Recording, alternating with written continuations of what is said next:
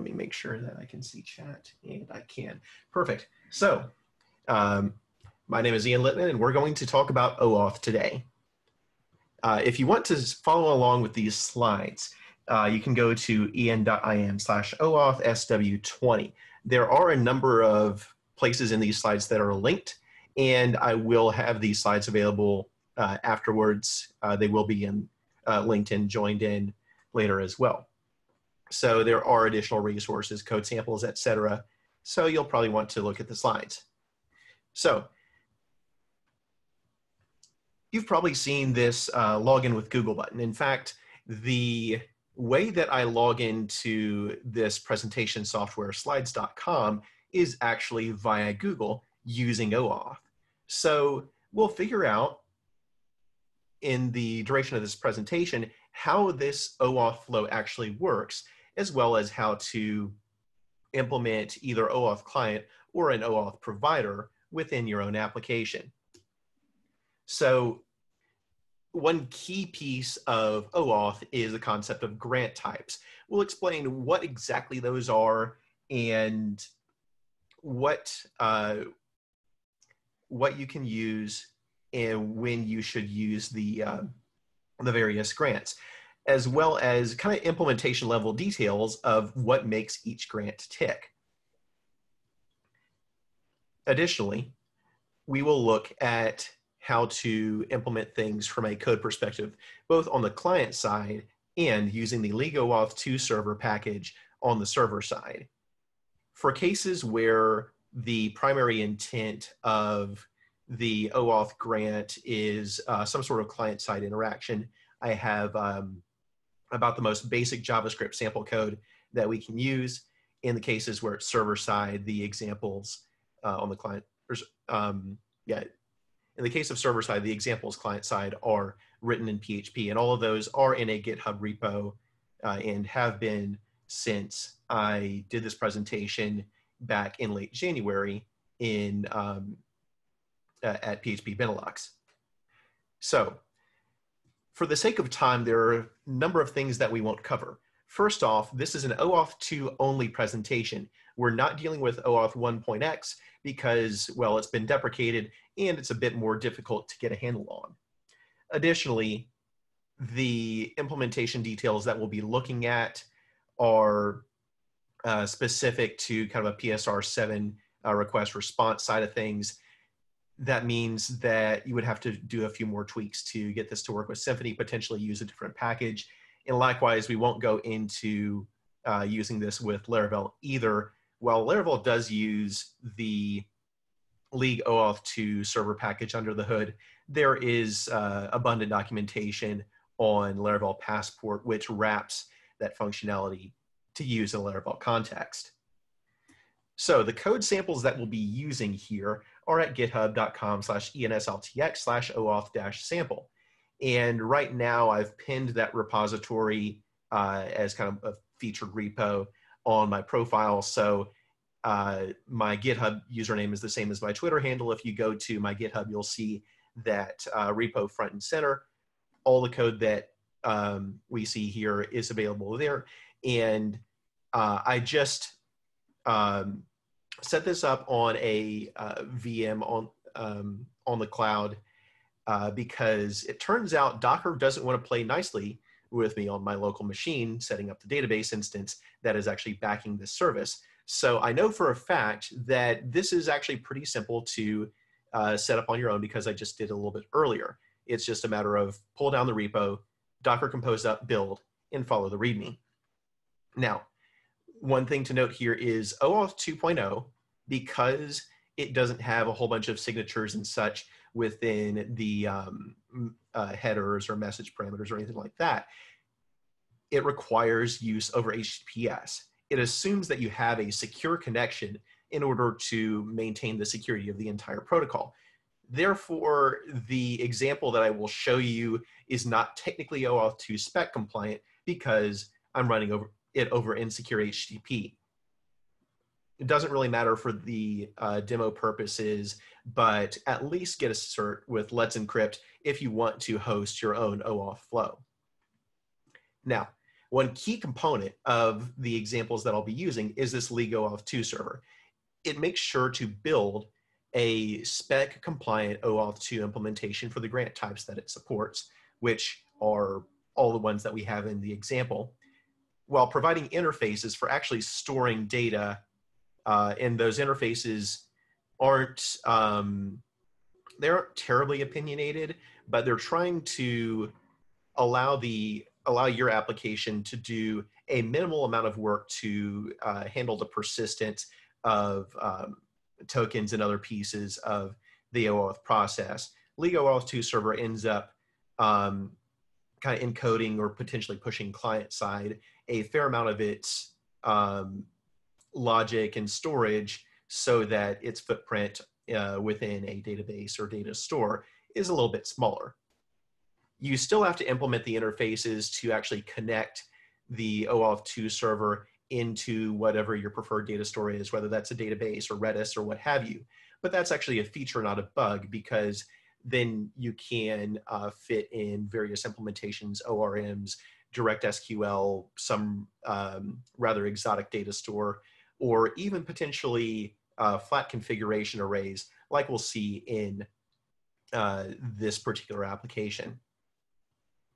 So chances are decent. There are a couple other PHP libraries that do OAuth 2 as well with varying degrees of opinionation, but there's a reason why Laravel decided to build its OAuth implementation around League OAuth 2 server.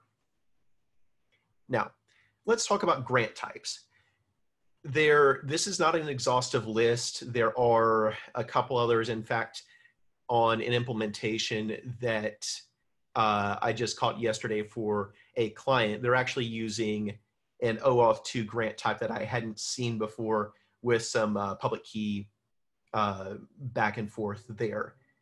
However, these are the common ones where you, depending on use case, you'll use one of these particular grant types, which translates to a flow of various requests and responses in order to authenticate a user or a system via OAuth. In all likelihood, we will run out of time before we get to the device authorization grant. However, we will cover resource owner password credentials, refresh token client credentials, implicit and authorization code grant. And again, we'll explain what criteria you have to decide which grant is actually best for your application if you're faced with a choice of multiple. Now, if you're integrating with an external provider, then in all likelihood, they're going to have a very limited number of grant types to pick from, again, depending on use case. So the decision's kind of made for you. Now, let's start off with a password grant.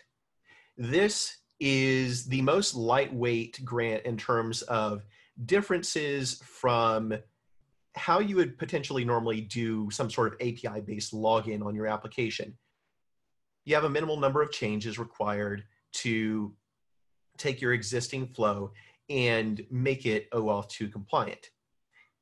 The one thing to note here is this is always operating on behalf of a specific user rather than operating system to system. Now, the assumption here is that you are working within the framework of some sort of trusted application where usually that's some sort of first-party application. For example, the Twitter mobile app logging in to the Twitter website. You're not having any redirects. You are just calling against the OAuth endpoint and getting a response back. And the key thing with a trusted client here is that the client is actually going to see that end user's primary credentials. If the third-party service or the service in general doesn't trust that client to not scrape and save that user's password for nefarious reasons, then this is not actually the correct flow. Additionally, this flow disallows you from building, say, two-factor auth or other sorts of security enhancements into the authentication flow. I can't, with my username and password, log in and then before being fully authenticated say, actually, I need to send a text message to your phone, or you need to enter a code from your authenticator app. That is outside this flow and not really possible with the standard password grant. You would actually want to use some other grant for that, or you would end up tacking on proprietary functionality. So one other thing to note here is that this is a password grant for a user logging in on the same device that they actually need to make future API calls from. The device authorization grant at the end of this presentation, time permitting, is for the case that you can't actually log in on the same device that you're attempting authorization for example, a smart TV or something that doesn't necessarily have a proper keyboard. So a final thing here is that you'll see this concept of a confidential client throughout this presentation, where that just means the ability to keep a secret value, say a API key or client password, actually secret. And really the only way of doing that sort of secrecy is by not storing the secret on the client at all. It might be stored in a server somewhere, and this OAuth password flow can work if you are hosting some sort of web app with a plain old login form and then going back to that authentication API or authorization API in order to see whether the credentials match. In that case, yeah, you can take a secret token, put it somewhere in the application configuration, and the end user can't get at it. However, if you're dealing with a mobile app of some sort or something on the website that's fully client side, you don't have that flexibility. Anything that gets shipped down to the client side, you have to assume that somebody's going to decompile that mobile app or look at the source for that web page and is going to extract that secret. As such, it's not even worth including the secret at all and explicitly saying, this is not a confidential client. We're going to operate without any additional parameter other than an application-specific identifier that we'll see in a moment. So those are kind of the ground rules for deciding whether to use a password grant. Let's actually look at the flow. Now, you'll see a bunch of these ASCII art drawings throughout this presentation. These are from the RFC, and each source is linked at the bottom of these slides. So the concept of this resource owner is the user who has a profile or has access to documents or what have you. They are typing those, their primary credentials, so username and password, into their client, so maybe a mobile app, or maybe a web form where all of your functionality is actually server-side. That username and password is sent back to the authorization server, who has the identity of the user and can actually verify the password on its side. And if that authentication and verification succeeds, then you get an access token back and potentially a refresh token, which we'll go into later. That's the entire flow. So what does that look like implementation-wise? Well, the password grant, you would call to a URL that looks something like this as a post request, and all of your HTTP calls within OAuth 2 are spec'd as either query string parameters or fragment parameters or URL encoded body. So you can use a plain old web form to send these requests if you really want to. If you see a JSON implementation on the request body for this, then that's actually not spec compliant. In any case, you take the grant type, client ID, username, and password, send that over to the server. Well, let's actually go through what each of these fields are. So first off, you have this grant type field. Anytime you're asking for a token from an OAuth token endpoint, you're going to provide this grant type because that's going to determine what sort of fields are provided in the rest of the request. In this case, that grant type is password. You'll also provide a client ID. In this case, we're assuming that this is some mobile app, so we can't keep secret secret. All we're providing to identify that client is this ID saying, hey, I'm whatever the mobile app is.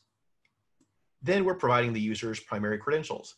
These field names are always going to be username and password. Now, if we were dealing with some sort of server-to-server proxy implementation here, where we could keep a secret value actually secret, that's where the client secret would come in to allow for a little bit more security and a little bit more access potentially than a client-only implementation would be. And again, if you are integrating with an external provider, then they'll have opinions on whether you include this or not. Another parameter that is completely optional, but depending on the API you can provide, is this idea of a scope. Now, an OAuth 2 scope, don't think of it as permissions for that particular user. Think of it as permissions that are conferred to this particular authentication session where this application is operating on a user's behalf. If you've logged in to something via GitHub or Google and seen their OAuth consent dialog saying this application wants to perform these particular activities on behalf of you, are you okay with that? That's where scopes come in. It's a subset of the user's normal permissions tailored to some portion of app functionality that a third party or a first party app is asking, hey, can I do these particular activities on a user's behalf? Again, scope is optional, but it's built into the OAuth 2 spec because it's quite useful. Now, you probably don't want to get super fine-grained with scopes. If you have a resource level scope for every single document in your document store or every single repository in your version control service, then anytime you want to confer additional scopes for that user, you need to ask the authorization server again, hey, can I get this scope as well? And you have to run through the entire auth process again. So you want to pick the amount of granularity that you have with scopes carefully so that the user doesn't have to re-authenticate constantly.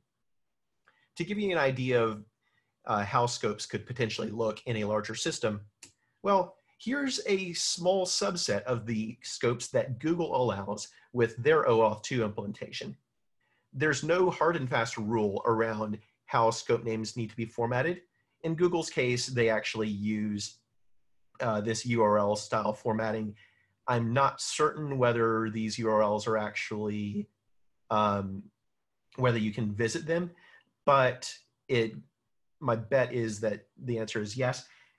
But you can potentially tell people something about what these scopes confer by carefully choosing scope names. Yes, you don't get a free pass on naming things on the OAuth side, although I don't think we have to deal with cache invalidation here, and hopefully not off by one errors either. So we've made this request to the password grant endpoint, and the response we get, assuming that the authorization succeeds, is this. Yes, this is a JSON response, so you're sending a form encoded or URL encoded request and getting a JSON response back. You get the token type, which there are a few others. However, your general OAuth 2 implementations use the bearer token, as does the League OAuth 2 server. You're told how many seconds you have before this access token expires. you get the access token itself. And that is actually a JWT. In the case of at least League OAuth, now there's no spec saying that OAuth 2 access tokens have to be JWTs. They can be opaque tokens, and that's absolutely fine. However, in the case of League OAuth, they're for a couple of reasons in terms of actually pushing storage requirements to the client, they're JWTs. So a JWT, or JSON Web Token, has three parts: a header, a payload, and a signature. The header says, hey, this is a JWT, and here is the signature algorithm that we're using to verify that, yes, this came from a legitimate server. You can actually validate these client-side, provided that you have the proper key to run that signature process. So that signature is actually over both the header and the payload. So let's look at what the payload is in this case. So we've got an audience value here, and yes, these keys in the object, what they call JWT claims, are rather short because you'll be sending this JWT across the wire on every single API request you do with this API. Anyway, you've got an audience value, which is just the client ID of whatever OAuth provider you're using. You have the subject ID here, which is the ID of the user on behalf of whom you're working. You have this random string here. It's just a token ID called JTI. And you have a few dates. The issued at, not valid before. So if you want to issue a JWT that starts being valid at a later date, and the expiration time. In this case, as you saw earlier, these JWTs expire in an hour, and that's completely configurable within League OAuth. So this is 3,600 seconds later than the issue time.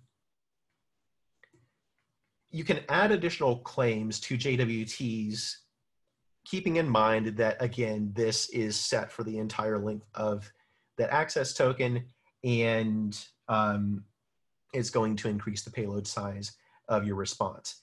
In the case of League OAuth, it adds this scopes parameter so that it knows the level of access that was granted for this token. Now, what exactly happens when a refresh token, or sorry, when an access token expires? You don't want to necessarily go back and ask the user for their email address and password again. That's where a refresh token comes in, which is that other value that I kind of glossed over earlier. So what you do with that refresh token is when your access token expires, you turn around and, or even before your access token expires, you turn around and request to that API, to that authorization API, say, hey, I need to authenticate on behalf of this user again. Here's my refresh token. Here's my client ID. Potentially, here's my client secret. And here's the refresh token itself. And that API will give you another access token and probably another refresh token. This is the process that I just mentioned, where you're going,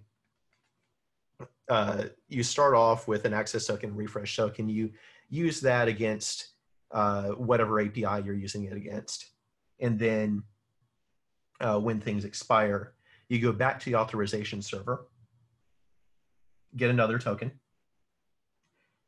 and continue along your day.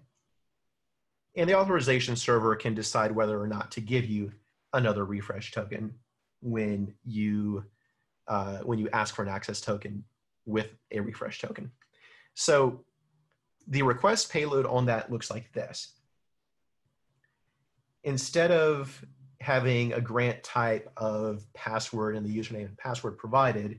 Instead, we have this grant type of refresh token, and we're providing that same refresh token that we got in the access token earlier.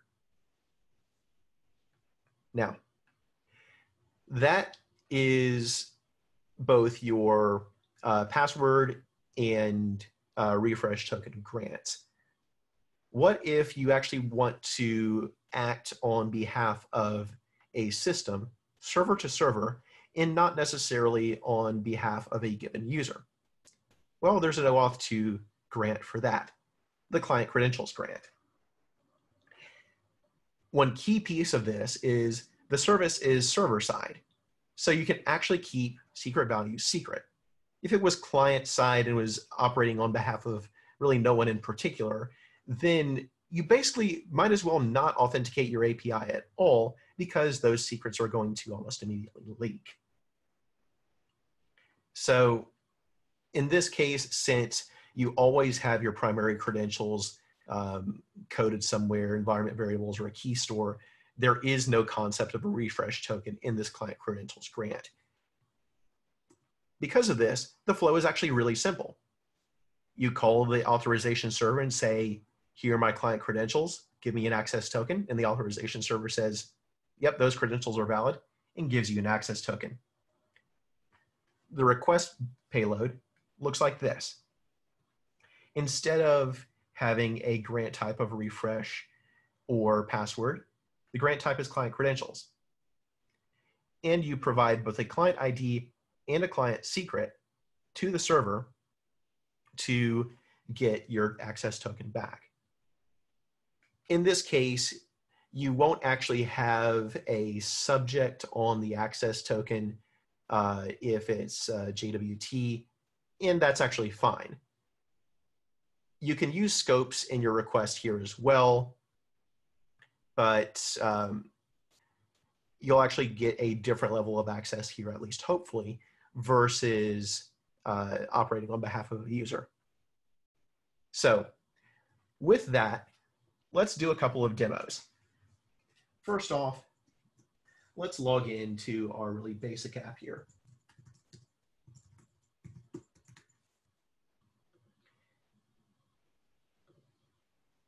So this application just has the concept of a little bit of user profile information, including this hash value here, so we can exhibit kind of two pieces of information that we're asking for.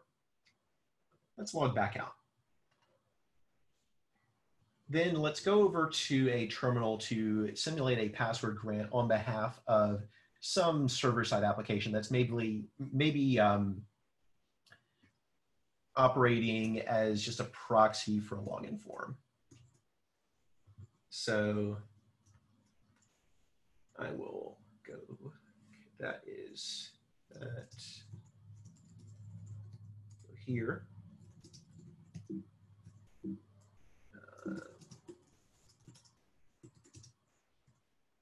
And let's first take a look at, let's look at that in Storm.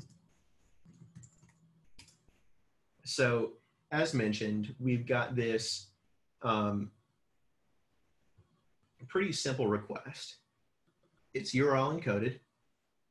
You have your grant type, client ID, username, password, and the scopes we're asking for.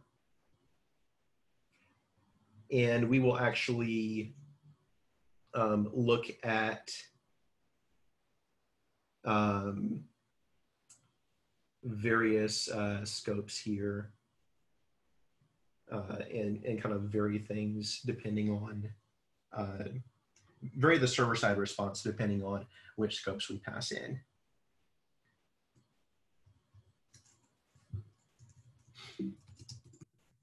We'll start with no scopes at all. So we got an access token here. Here's the access token. Here's the refresh token, the expiration time, and the token type. We then turn around and use that to get user profile information. And we can decode that JWT client side to see various pieces of that token. as well as what scopes that we defaulted to. We then refreshed the token 10 seconds later, got a different access token, different refresh token because of implementation details on the League OAuth side. And you'll notice that the JWT payload here is a little bit different than the JWT payload here. So if we request a different scope here, then you'll notice that that scope was respected on a resource server. You have to ask for that sort of thing manually, but it actually is provided in a request attribute as the token gets processed via the League OAuth resource server side of things, which the resource server is just whatever your API is that isn't solely responsible for authentication. Now, you can have a resource server and authorization server on the same box or even within the same code base, but OAuth 2 is designed so that those can be separate. So that's the password grant and the refresh token grant. Let's look at client credentials.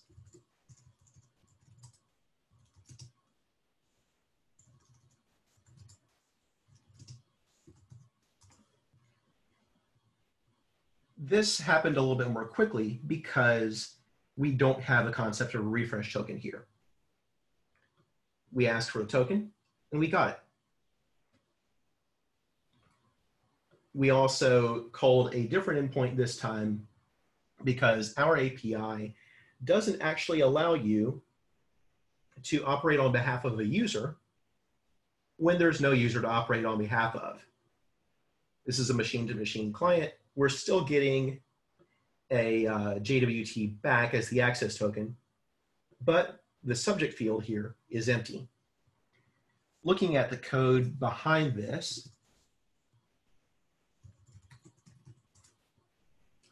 we see a post here with client credentials and client ID and client secret, getting back the response, calling this time endpoint, and really that's it. We're taking a look inside the JWT as well, just as we did within the password grant endpoint. So that those are our first few grant types there. Let's go back to our slides. There we go. So we've covered client side potentially and server to server interactions. However, what if you're dealing with some JavaScript application that needs to authenticate, potentially with a third party? Well, the old way of doing things was the implicit grant. This was and is less secure than some of your other grant types, but the limitations that existed in earlier versions of web browsers meant you couldn't really do any better. You're still operating on behalf of a user. You're still saying that they can log in on the same device. But in this case, we don't want that single page app to see that user's username and password because it may be third party. And we can't have any guarantee that the entire application source won't be dumped and you can pick through it and see what any secrets are in there.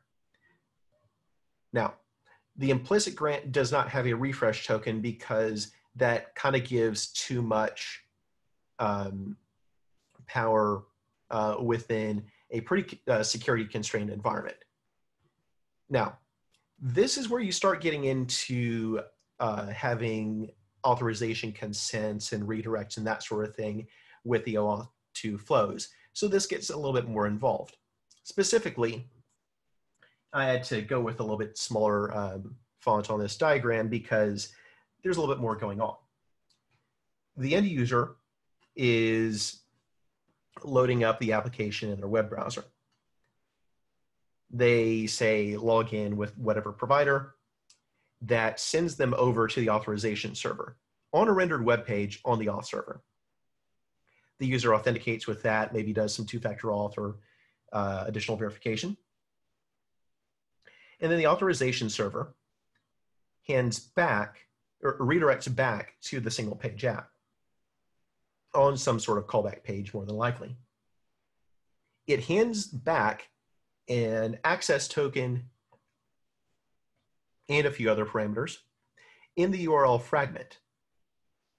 The idea here is that if you have things in the query string parameters, then that might get picked up in logs because query string parameters are sent to the server, while fragment parameters are not. So you get a little bit of security back that way. Then when you get redirected, you don't have that fragment on that URL. That stays client side, but is still visible in, say, client side JavaScript to grab that information and authenticate to the resource server as needed. So this is what that initial URL looks like when you're redirecting over to the authorization server. Instead of token, we're hitting the authorize URL. Instead of a post, this is a get. We're providing the client ID, and that's all we're providing in terms of client authentication. We're providing a redirect URL or URI to say, hey, drop me back at this URL when the authorization process is complete. We tell the server that we want to be redirected back with a token rather than some other piece of authentication information.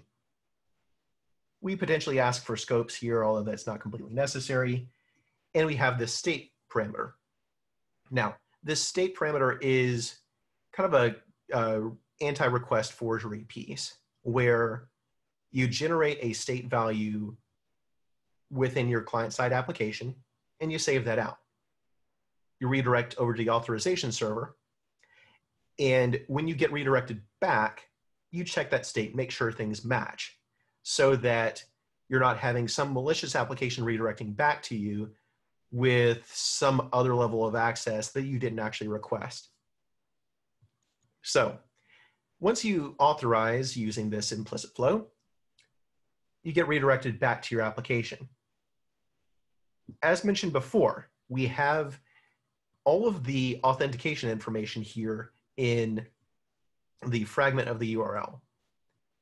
Now, this isn't foolproof. If you have some sort of browser state history saving, it may take that, or syncing, it may take that entire URL in the fragment and push it somewhere that it really shouldn't be. But this is about the best we can do using these particular constraints. But that's why I said that this was the old way of doing things and not the new way, which we'll get to later. So we get the state back from the server when it redirects, so we can compare that and make sure that somebody is not just randomly redirecting to us, potentially with a malicious payload. And we get this same access token information in terms of token type, the token itself, and the expiration also in the fragment. These are all URL encoded within the fragment, so you kind of have to parse that back out client side. Let's actually see what that looks like.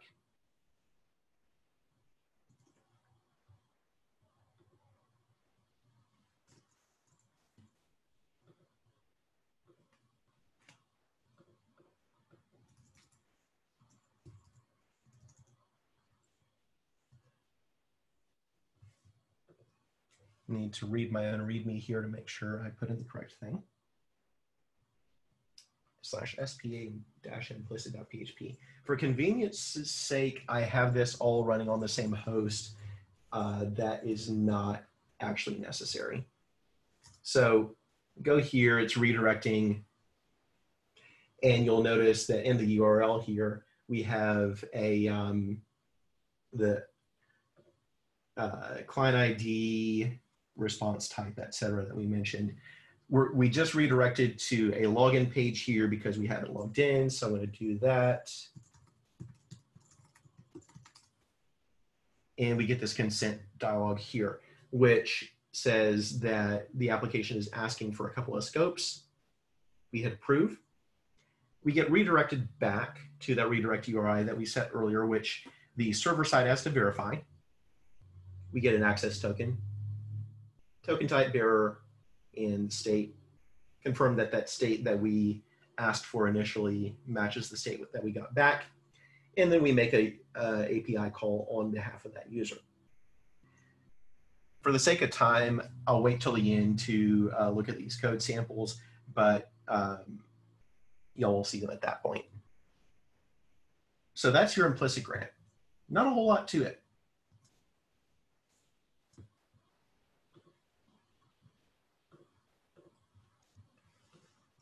So that dips our toe into the water of having rendered views on the authorization server that do a little bit more to provide authentication.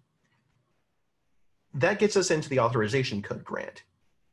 This is still operating on behalf of a user. However, this is maybe client-side, maybe isn't. Might be able to keep track of secrets, may not be able to. But this has a higher level of security than the other. And in so many cases, like if you have a login with Google that is, say, with Laravel Passport or some other provider like that, then you're going to be using the authorization code grant. And that is what a lot of your social sign-in providers give you. So what that looks like is a three-step process: request, redirect, and redeem. Now, the start of this process kind of looks like the implicit flow. You're redirected, you authenticate with the authorization server, and you get a response back on redirect. However, instead of an access token here, you get an authorization code. The client then turns around and asks the authorization server with its client ID and potentially a client secret and the redirect URI, so that it's an additional layer of verification beyond the basics. The authorization server checks that against what the app is actually allowed to use in terms of redirect URI and client ID and client secret, and says, yes, everything matches, and your authorization code is for a given user, and it's still valid, and it confers these scopes and issues an access token and potentially a refresh token. So this is actually the method that is used to log me into slides.com. So when you click that login with Google button on slides.com, it ends up redirecting you to this, accounts.google.com. And instead of a response type of token like we saw in the implicit grant, it's a response type of code. And in the case of Google, if you ask for an access type of offline, then it'll give you a refresh token. If you don't, then it won't. That is a Google specific convention there. But we've got that same scope, client ID, redirect URI, and state that we did with the implicit grant. So I authenticate, do two-factor auth or whatever, and get redirected back to that callback URL. That looks like this. It's that same redirect URI that we asked for earlier, the same state that we provided, and this authorization code, which is maybe an opaque token, or maybe it has information encoded and encrypted in it. We also get a scope parameter back, which, as I recall, is specific to Google's implementation on this. It's not necessarily baked into the OAuth spec. However, one important thing on this is you have this OpenID scope. Now, we'll get to what exactly that scope is later, but keep in mind that the OAuth 2 server can add or remove scopes relative to the ones you requested in an authorization request. So server side, once we get that redirect and parse out the URL, we then turn around and ask for a token. In this case, the grant type is authorization code. We provide a client secret here. We provide the same redirect URI that we used earlier in the process, and we provide the authorization code. At that point, we get an access token response back. In Google's case, and this is part of the OpenID Connect spec, which is distinct from OAuth, you get an ID token back rather than just a plain old access token. That ID token is JSON encoded and base64 encoded. And that JWT looks like this. We still have the same fields as a standard JWT, but with some additions. ISS stands for issuer, in this case, Google. AZP is authorized party, and that is, for example, a case where you have a web app attempting to authenticate a user for access to a mobile app that maybe has a different client ID because they have different security constraints around them. And this nonce is to prevent auth replay attacks. Additionally, Google provides a few additional fields in here. They are, like, email is actually one that is kind of consistently named in the OpenID Connect spec. The email verified flag is something that Google provides. Likewise, you have a couple more Google specific fields in here where the AT hash is a hash of the actual access token that was provided along with this ID token. So you can kind of cross-verify, although there are other ways of doing that because you can validate the JWT signature on its own. And HD is if somebody's logging in via G Suite, then that's going to populate here. If it's a standard Gmail address, then it won't. So this OpenID Connect is actually discoverable via this well-known document where at a given URL that is consistent across the implementation, you can pull up a lot of information about that implementation. You can say, okay, the issuer is whatever it is. Here's how you authorize. Here's how you get tokens. Here's how you get user information.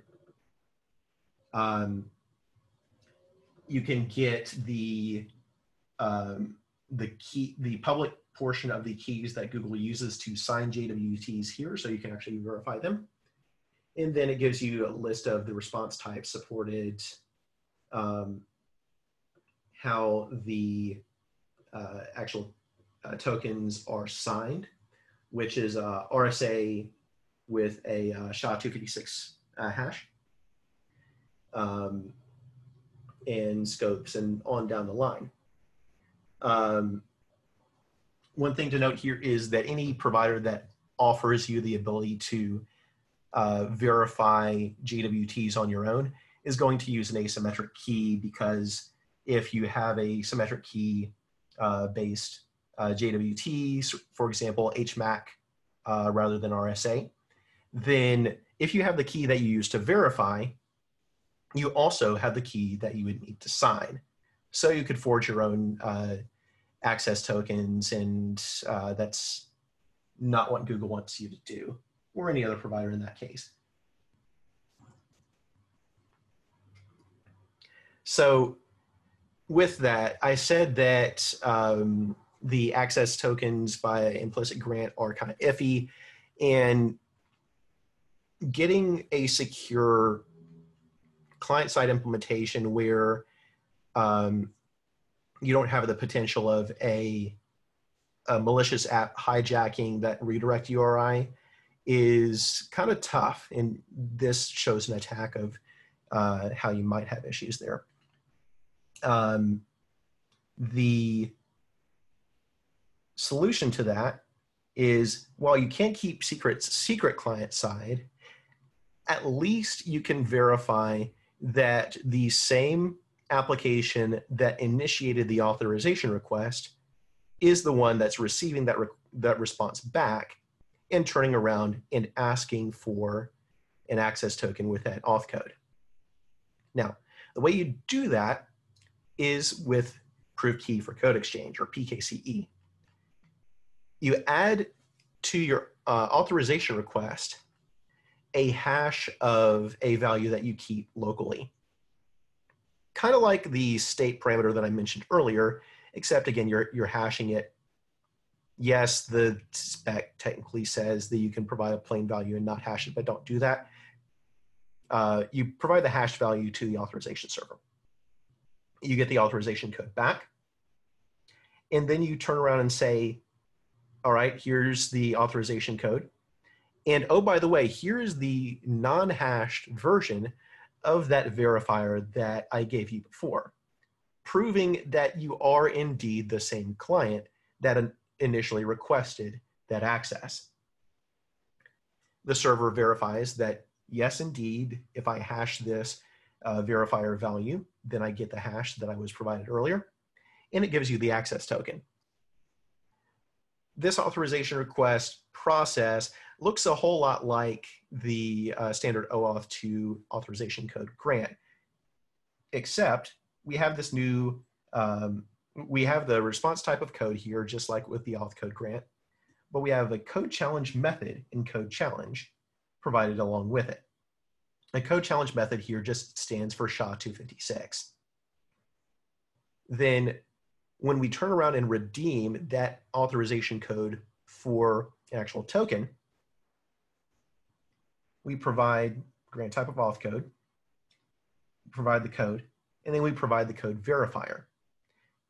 If the server doesn't see that code verifier, or the code verifier doesn't actually match with what was provided earlier, then the authorization process fails.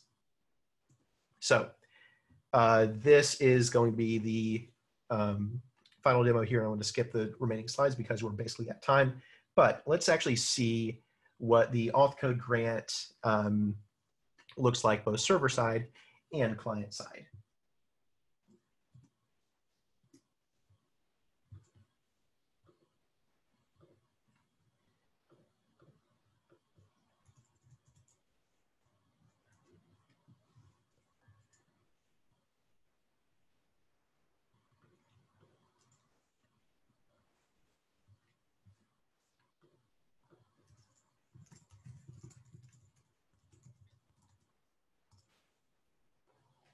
So we immediately redirected because I'd already been logged in.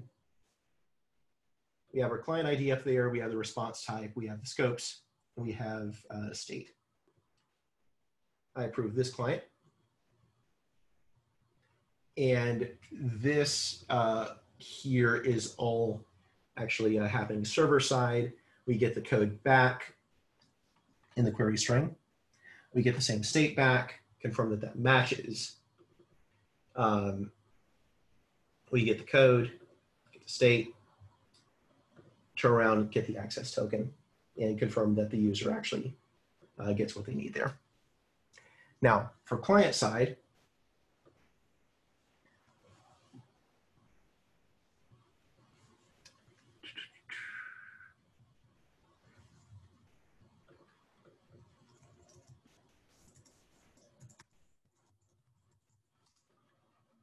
it's going to redirect over the authorization page.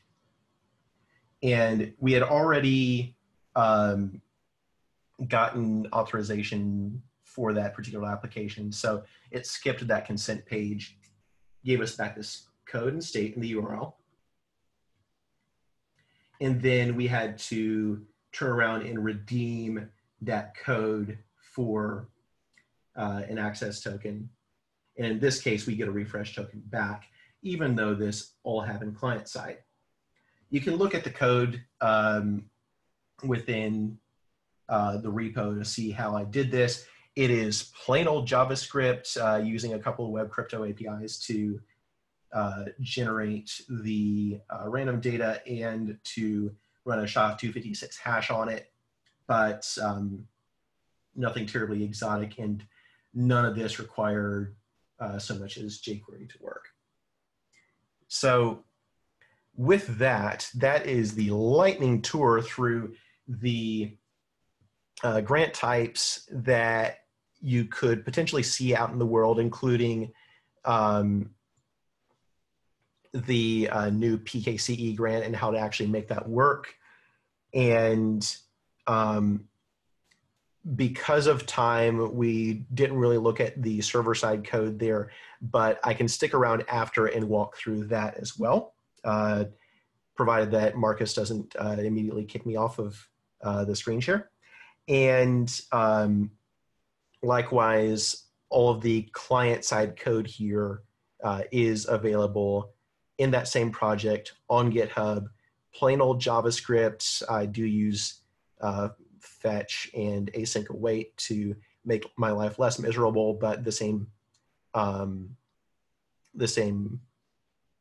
sort of idea applies if you use promises or some of the older methods. So with that, I will open this up for questions. If you want to look at more information on JWTs, jwt.io by Auth is pretty solid. OAuth.net gives you a easier way of reading through documentation on OAuth versus the RFCs, which aren't horrible, but they're kind of lengthy. PHP League OAuth 2 package is what I use to make the server-side interactions possible, and that includes PKCE. And if you're a Laravel dev, then the Laravel Passport library wraps around OAuth 2, the League library, and provides you with OAuth 2 capabilities there in a rather opinionated way. So I'm going to have a look at questions now. Thanks very much, Ian. Just to let everyone know, if they want to put questions, there's a Q&A tab. Just open that up. It's on the bottom of your screen, and you can put those questions in. So yeah, thanks very much for that, Ian. I think there's already one question for you from Dana. Yes, and Dana, to answer that question, so the question is, are there certain cases where you don't want to use OAuth 2 for your authentication method? I would say if you are just doing a standard login form where everything is first party, everything is back and forth server side, particularly if you're trying to have additional levels of authentication in there with two-factor or something like that, which you should do, then OAuth 2 doesn't really help you there. It's additional overhead, and just in general, getting things set up, even with something like League OAuth, is non-trivial. So if you just have a plain old login form with your own site, then the benefit is limited and the overhead is there. Additionally, if you are, if you're willing to keep track of your end user kind of session state and expiration and that sort of thing, server side, then you don't really need JWTs either. You can use an opaque token. However, League OAuth, to make things easier on implementers, uses JWTs everywhere. You can kind of mix and match that, but if you end up wanting to use an opaque token with OAuth 2, you kind of have to roll your own. You can't just use League OAuth 2's off-the-shelf stuff. So if you have a login process that's quite simple and you don't need kind of third-party apps integrating with that, then OAuth 2 may not be the right choice. Likewise, if you're dealing with API interactions, it's going to be easier on your implementers if you have a straight flat API key. And I say this because for a brand new project that I'm working on, we're discussing back and forth how we're going to authenticate with it. And to start that, we're going to use a bearer token that's just an API key as an opaque key rather than having some sort of JWT or OAuth integration. So practicing what I preach there is a certain point at which your use case gets complex enough that you might as well use a standardized way of interacting. But before you get to that point, then there's not a whole lot of sense in pulling things in that you don't necessarily need.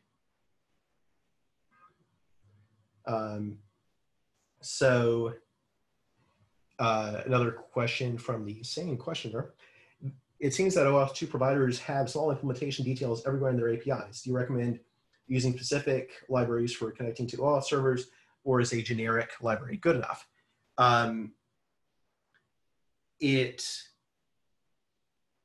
For the client side, it depends on the provider, how generic their implementation is. For example, Google's setup, it should work fine in a more generic use case. However, particularly on that initial URL that you decide to redirect over to, there are a couple of extra parameters in there that you probably want to, for example, maintain session state beyond that initial access token. So if somebody has an SDK for their OAuth implementation, then there's a decent chance that to not run into issues where it's like, well, I needed a refresh token and I didn't get it. The SDK has got those pieces baked in where you can, for example, request a refresh token or correctly spell a really long scope or anything like that. So if somebody has an SDK for their OAuth 2 implementation, then either use that one, or like Laravel has the Socialite providers for various OAuth servers that bake some of that functionality in that way as well. If somebody doesn't provide an SDK in a bunch of languages for their OAuth 2 implementation either, they may or may not have something that's fully out of the box standard. But my feel on that is, if they don't provide an SDK, then chances are they're a lot closer to a standard implementation and you can use a more generic client.